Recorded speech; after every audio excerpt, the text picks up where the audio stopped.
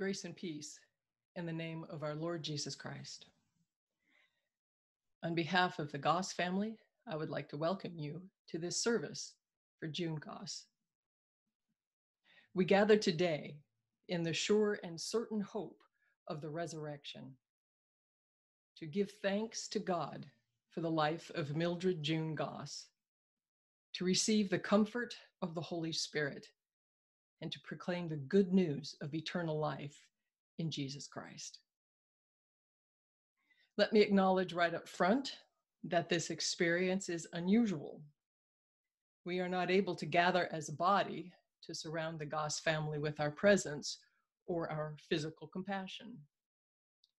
We need to take this worship service online in order to protect one another and give the healthcare workers in our area a chance to stay ahead of this curve. This arrangement is frustrating and heartbreaking. However, if you are watching this, even today, you are present.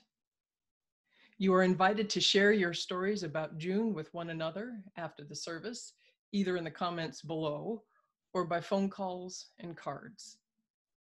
We will be gathered together again in the future, and then we will have a memorial service that you can join to support the family in person at that time. Thank you for your patience and for your understanding. From time to time in our lives, we come to face the mysteries of living. And one of those mysteries is death and what comes next. We hope and we trust our loved one has gone on to a realm where suffering and pain are non-existent.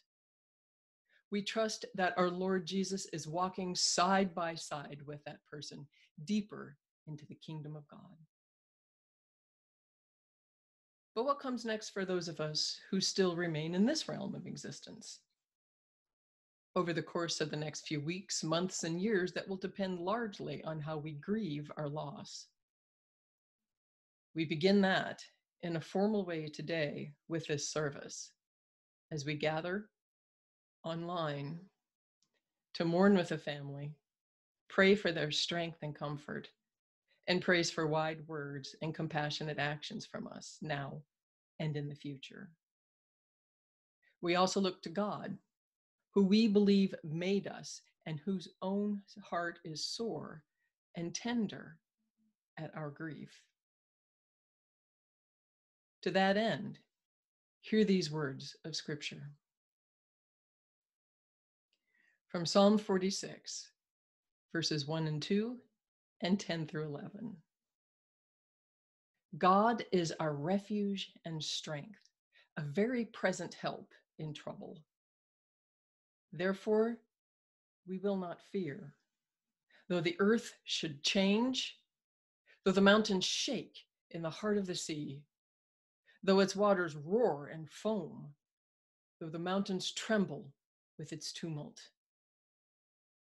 Be still and know that I am God. I am exalted among the nations. I am exalted in the earth. The Lord of hosts is with us. The God of Jacob is our refuge. Let us pray. Eternal God, we bless you for the great company of all those who have kept the faith, finished their race, and now rest from their labor. We praise you for those dear to us whom we name in our hearts before you.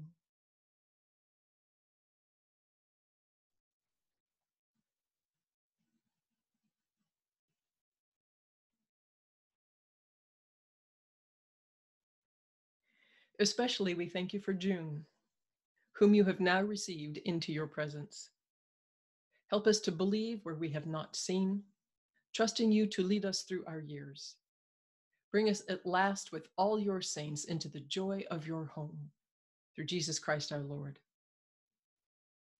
Source of all wisdom, calm the troubled water of our hearts, and still all other voices but your own, that we may hear and obey what you tell us in your word through the power of your Spirit. We pray this through Jesus' name. Amen.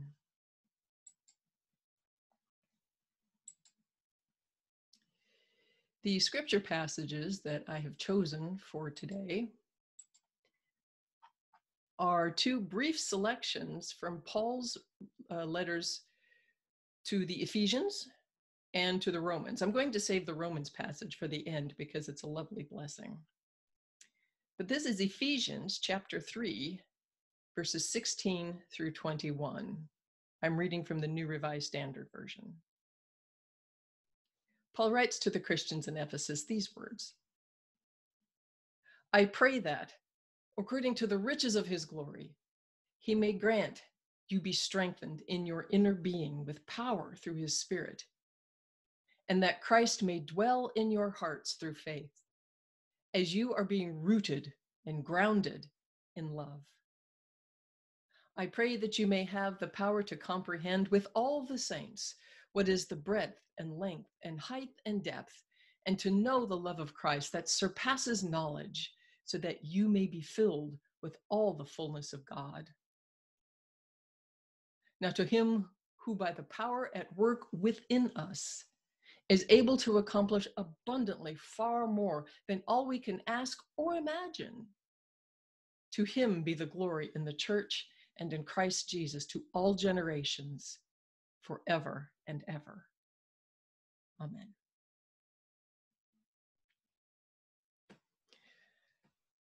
Well, today is a very difficult day. All of us are under a great deal of stress. Because of COVID-19, our lives have been halted and shut off from what is normal.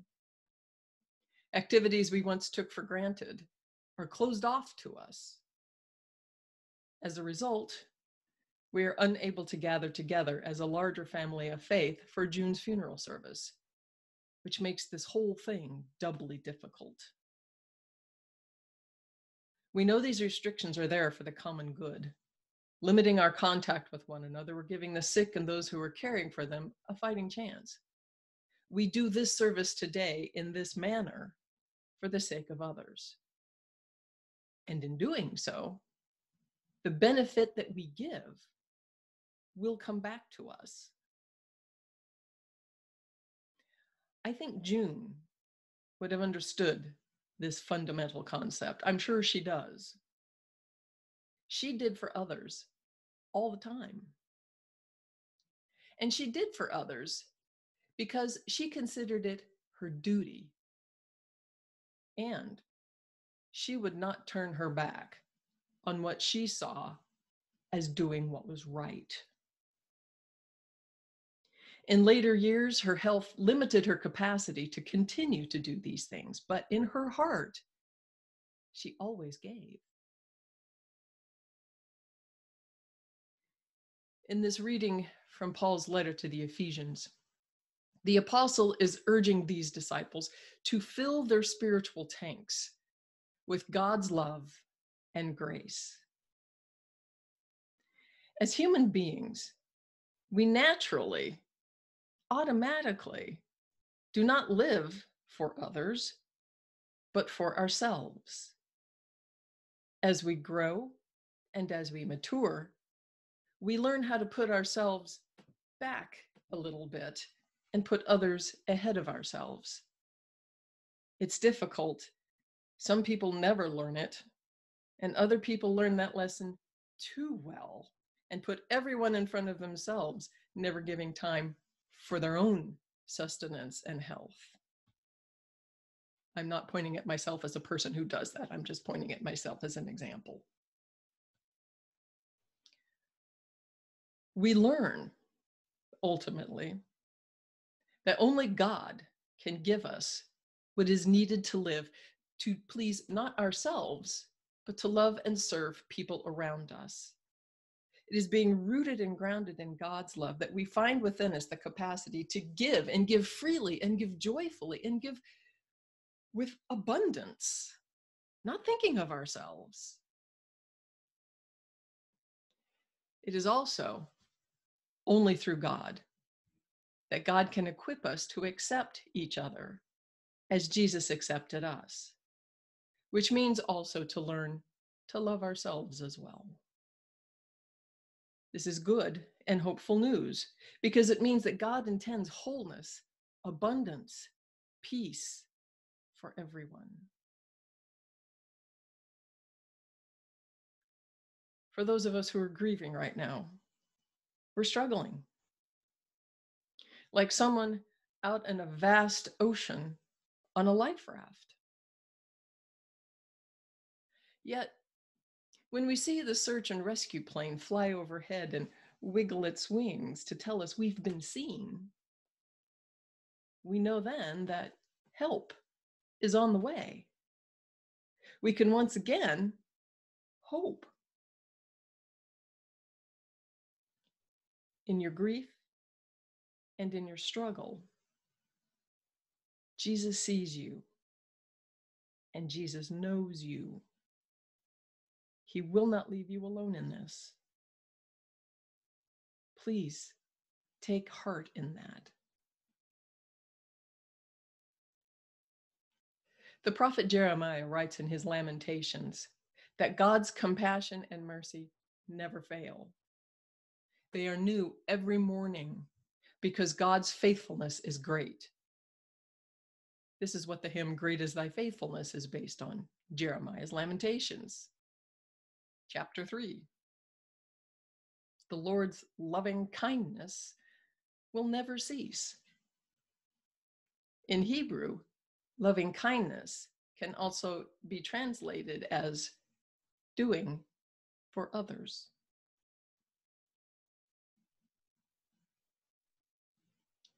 Here at the end of her life, June's doing for others comes to full fruit.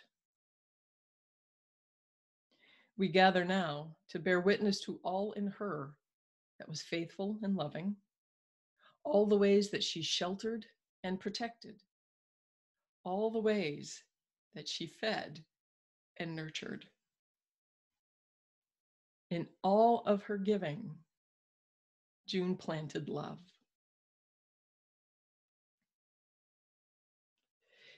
If your spiritual tanks are running low right now because of grief in loss of June, grief in loss of our way of life, grief maybe in loss of hope that this will ever end, think about how doing for others refills your tank. Think about how much fruit both June and Jimmy produced through their generosity. Think about how rich your life is because of their faithfulness. Think about how they were sustained by following their Lord Jesus, who gave everything so that we can live and know life in abundance now and forevermore. Think on those things. Hold them fast. Put them around you like a coat. Rest your head on them like a pillow. Hold them close to your heart and let it come into you and sustain you.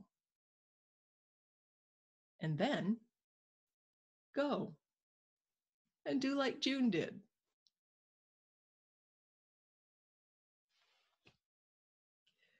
This is the blessing that Paul writes to the Christians in Rome in his letter to the Romans. May the God of hope fill you with all joy and peace as you trust in God, so that you may overflow with hope by the power of the Holy Spirit. Amen.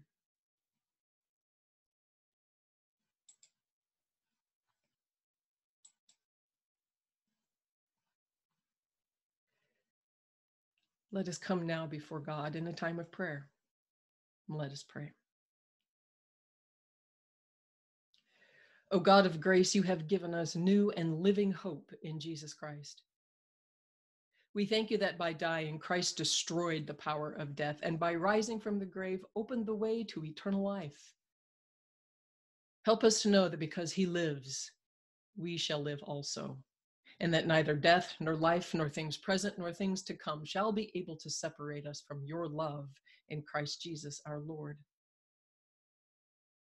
Almighty God and Jesus Christ, you promised many rooms within your house. Give us faith to see, beyond touch and sight, some sure sign of your kingdom, and where vision fails, to trust your love, which never fails. Lift heavy sorrow and give us good hope in Jesus, so we may bravely walk our earthly way and look forward to glad reunion in the life to come. Eternal God, before whom generations rise and pass away, we praise you for all your servants who, having lived this life in faith, now live eternally with you. Especially, we thank you for your servant June, whose baptism is now complete in death. We praise you for the gift of her life, for all in her that was good and kind and faithful, for the grace you gave her that kindled in her the love of your dear name and enabled her to serve you faithfully. We thank you for the ways that she looked after her flock, her family, for the way she looked after her friends and the people that were important to her. We thank you that she knew what was right and she always did it. We thank you that for her death is past, pain, loneliness, and suffering ended, and that she has now entered the joy that you have prepared. Loving God, you are nearest to us when we need you most. In this hour of sorrow, we turn to you, trusting in your loving mercy. Hold our hearts gently in your loving hands. Provide strong arms of companions to hold us close, especially when we get back together. We pray all these things in the name of Jesus, who taught his disciples to say this prayer together. Our Father, who art in heaven, hallowed be thy name. Thy kingdom come, thy will be done on earth as it is in heaven. Give us this day our daily bread, and forgive us our debts as we forgive our debtors. Lead us not into temptation, but deliver us from evil. For thine is the kingdom, the power, and the glory forever. Amen.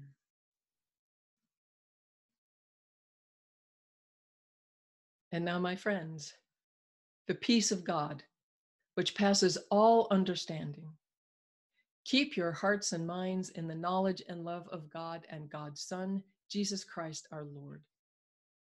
And may the love of the God who created you, the peace of the God who redeemed you, and the strength of the God who sustains you be with you now, this day, and always. Go with God, my friends. Go in peace. Our final hymn is a favorite of June's. It is called We Are Going Down the Valley.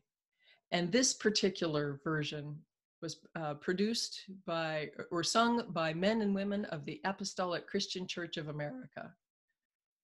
Thank you for coming.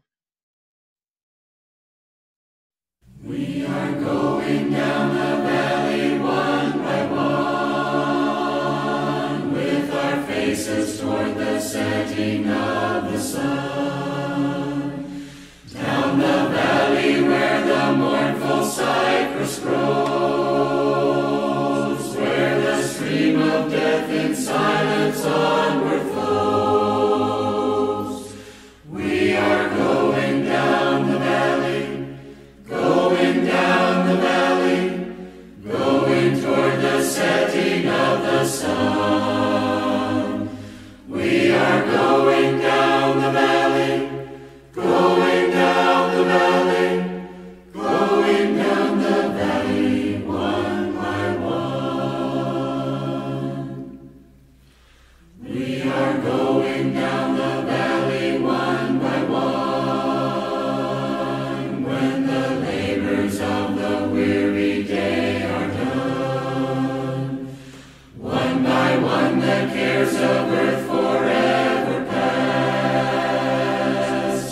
shall stand upon the river